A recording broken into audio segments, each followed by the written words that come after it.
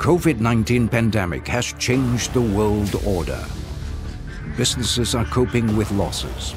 Unemployment rate continues to increase.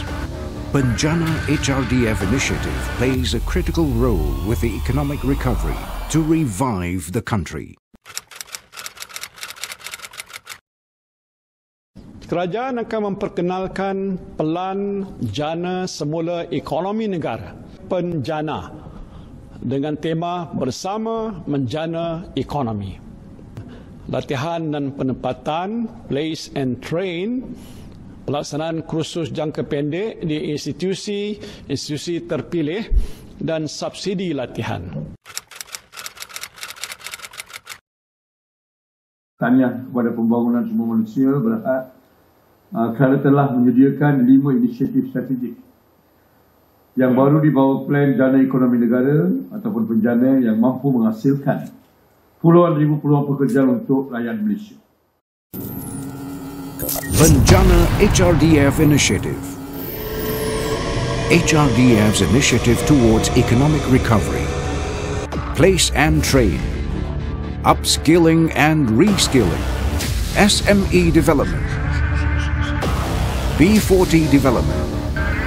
Gerak Insan Gemilang. HRDF has announced and officially opened the submission window for potential training providers and employers to be part of PENJANA HRDF initiative. The initiative brings new hope, anchored on main strategies to mitigate the impact of the pandemic and rejuvenate the economy.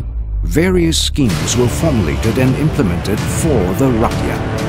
Thousands of proposals were received, with professional selection process currently ongoing. Total proposals received 9,239.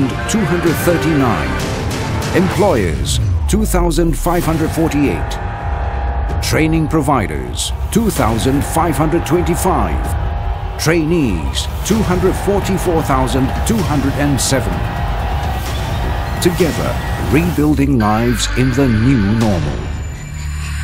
Job opportunities across various sectors and industries.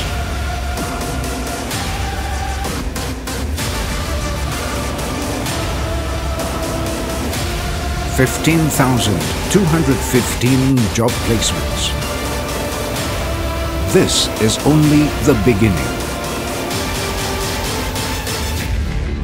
Building the economy together.